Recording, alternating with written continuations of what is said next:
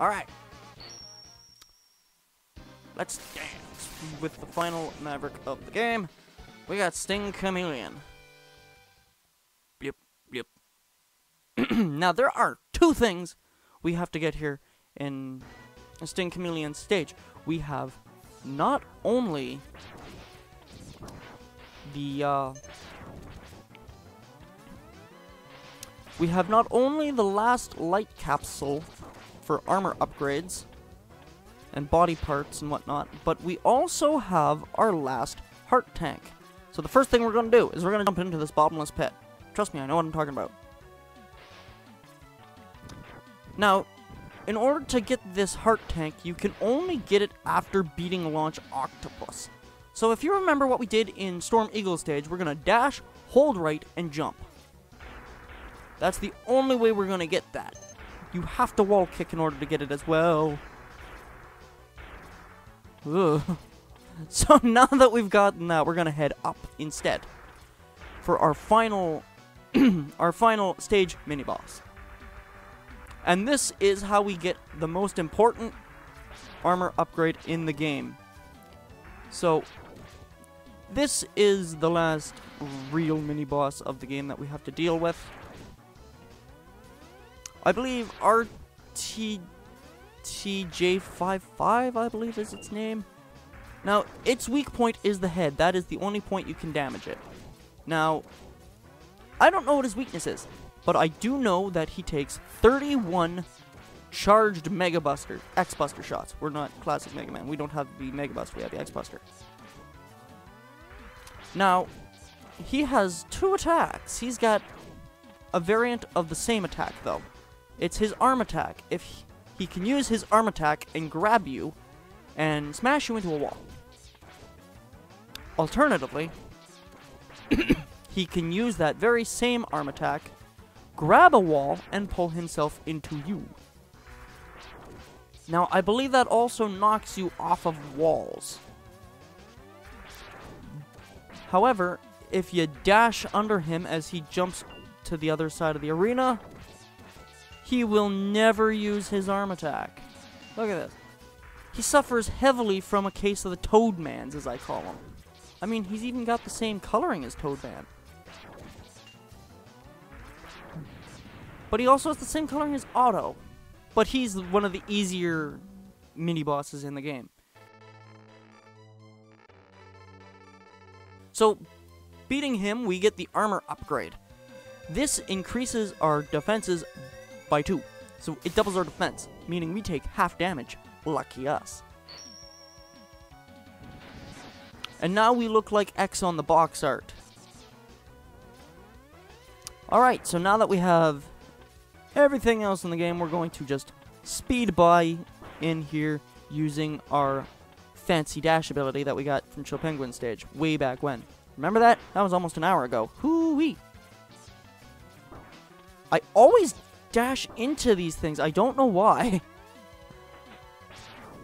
Even in my practice playthroughs, I've dashed into that one bird robot. So we have one more ride armor section here, which gives us enough time to potentially restore our health for Sting Chameleon, like we're going to need it, though. So we do come across some other ride armor pilots throughout the game as well. However, you don't really have to worry about them.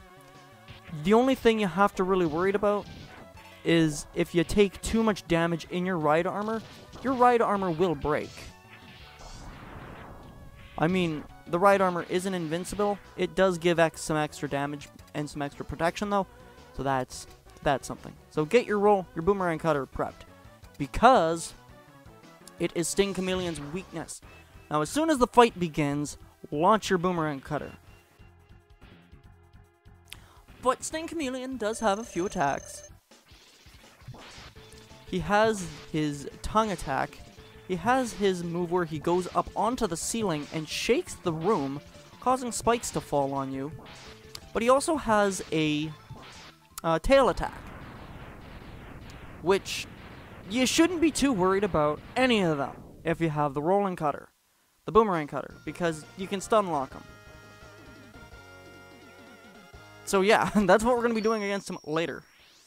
But if you use this pathway I'm using, you should have no problem against any of the Mavericks.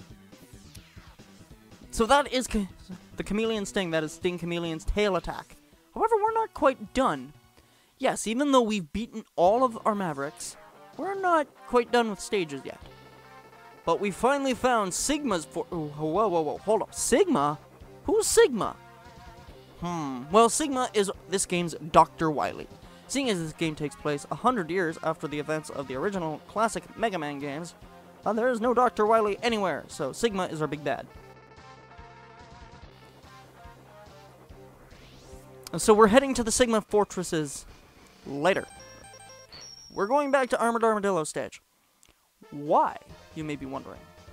Well, if you're caught up on your Mega Man lore and know what we're doing, we're getting a secret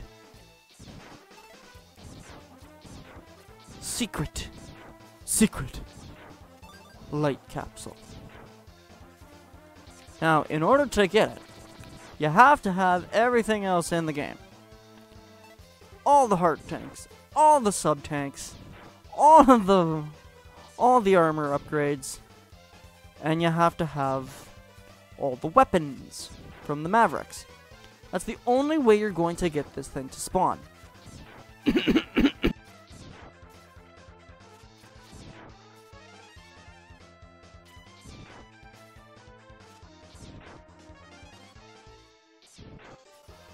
But all right, we're good on extra lives. Now, there is a particular reason I grinded up lives and not sub-tanks. The thing is, you actually don't need full sub-tanks in order to get this thing to spawn. You just need all of the sub-tanks. You don't need them all filled, which is a plus.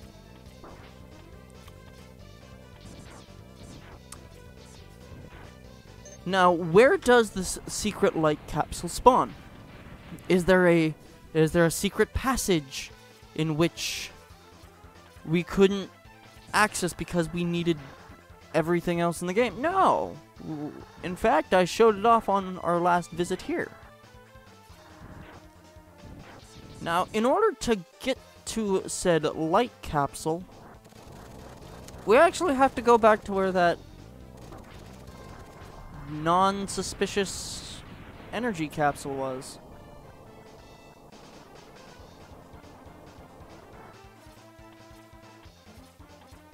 Apparently you can't switch weapons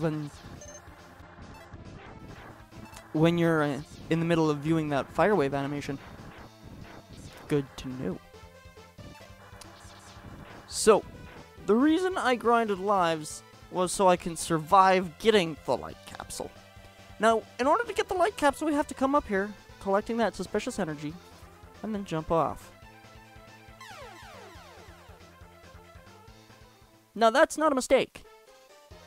We gotta do that about 4 more times.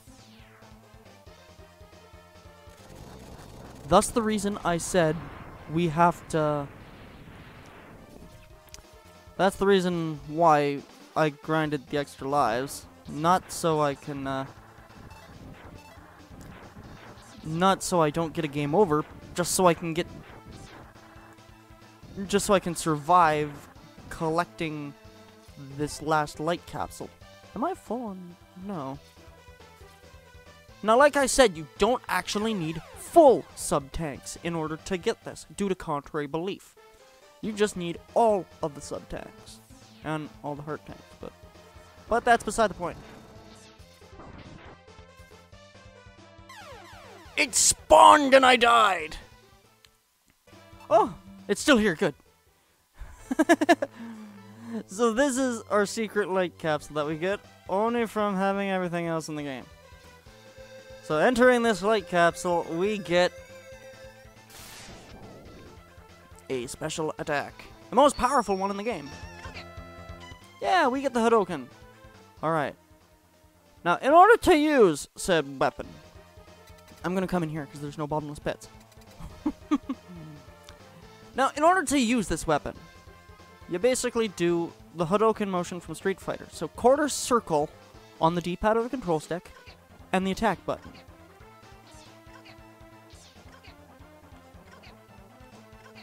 Yeah.